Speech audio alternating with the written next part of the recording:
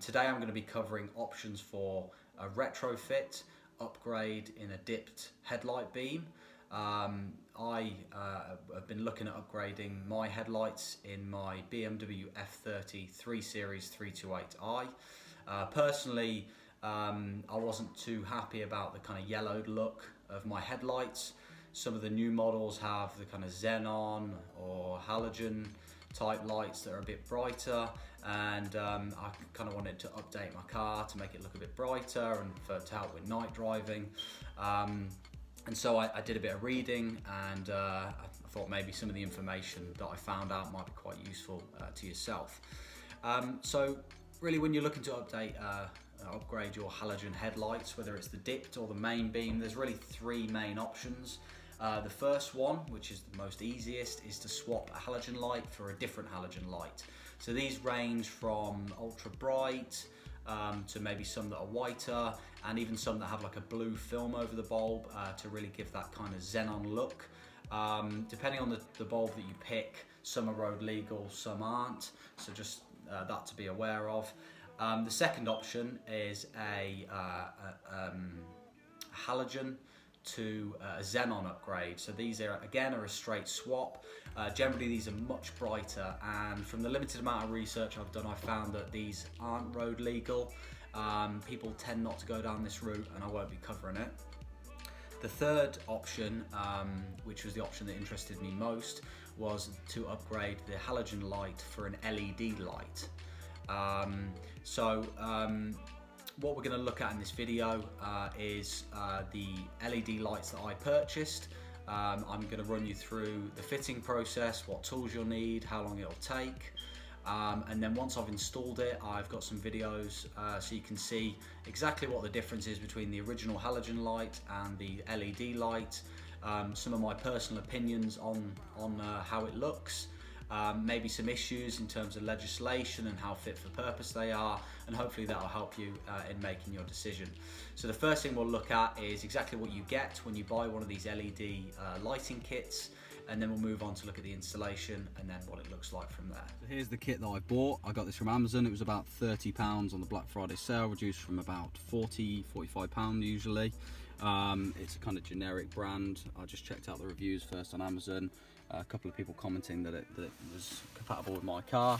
So just looking at the different components here, what you've got is a shape similar in size to the halogen bulb, but you can see there's a strip here for the LED luminescent part of it. You'll be familiar with this part, which is straight swap compatible with the plugs, which fit into the normal headlight housing. This is quite a dense metal heatsink housing, which contains a fan which helps to cool. These produce a lot of heat, so it's important that you can dissipate that heat. Some of them have long strips of metal that come out of the back, which help dissipate the heat out of the unit. Generally these are better with a fan unit because they ensure the cooling, and also you don't have to cut any nasty holes into the back of your headlight housing to allow that to come out. Here you have a kind of voltage current thing similar to, I guess, what you'd have on a laptop charger. I'm not an electrical engineer, so I'm not familiar with that. And this is your pull-up. One thing I would say before you install these is give them a quick eye over, make sure there's no rattling parts. I found that the cap, which is a small metal ring which only has teeth connecting on the two sides here, came loose and rattled. So it's definitely worth making sure that these are tight, because the last thing you want is for these to come undone with the vibrations of the car. So if, like me, you're looking to change the dip beam, which is this one, you may find that it's quite difficult to access it from this port. Actually, what you can only access from the bonnet lid is the side beam, which is here, and that goes into there. So in order to be able to change the dipped headlight beam, what you're gonna have to do for a right hand change is put your wheel all the way to the left, and you'll see the access panel is here. So we've got the bracket off, just to show you what I did before. I put the screw in there, the flathead screwdriver, sorry, in there, twisting it, popped right out. When I did the inner side, I did that, and then pulled it from the edge, and it came straight out. So here's what we can see behind. See this circular plate. So with a quick 20-degree rotation to the counterclockwise direction, I was able to remove the plate. And behind there, you can see Here's the headlight, the back of the headlight housing, with the wiring connection to the back of the halogen bulb. Once the electrical connector's been pulled straight off the back, here you can see the back of the light bulb. At the top here, at the 12 o'clock position, you'll see a single clip. That needs pulling back, and then you can get the headlight. Here are the clips. Which are in the corner here. I'm going to take that one off, flick that one back, and this one. Now, you should be able to free that bulb and pull it out the back of the housing, like so. So you're ready to put this bulb in. You can see the small notch on the top there. What I'm going to do is put that in the 12 o'clock position, fish this through, and put it into the housing here. And with any luck, that should just clip straight in. Once you've got the bulb fitted correctly, and you might have a little play with those clips just to make sure it's tight, because the fitting where the clips sit on this very narrow piece of metal here fits a little bit different on the plastic. Once you've done that, you'll have to go ahead and then plug the clip from the transformer box into the original clip you pulled out of the back of the bulb. Like me, if you put it in the wrong way, you'll notice the bulb doesn't come on. So try it before you put the housing back together again, and then you'll find that at least one way it'll turn on that bulb. Clip in, done, on, and finally this should be the easy bit. Clip in, and the right hand headlight looks very white in comparison to the bulb. Compare it to this side, you can't really see it too well on the camera. There you go, you can see that that's a bit more orange, and that one's a lot more white. The flickering you'll see on the camera, that's because it's a high frame rate. The human eye can't see that. And there's a comparison here. It's probably better that we do this at night.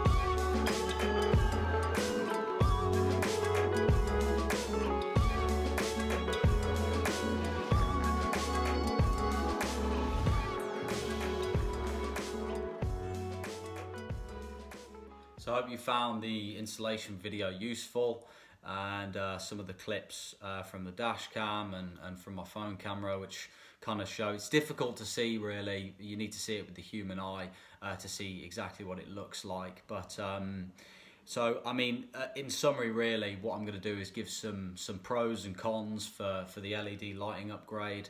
And first, in terms of the pros, when you buy these bulbs, you know you're going to be getting a bright light that looks a lot whiter, maybe a little bit bluer. It really is going to update the look of the car. That's really good. They are brighter than the normal bulbs, so there's an argument to say that the visibility is better, it gives you more light.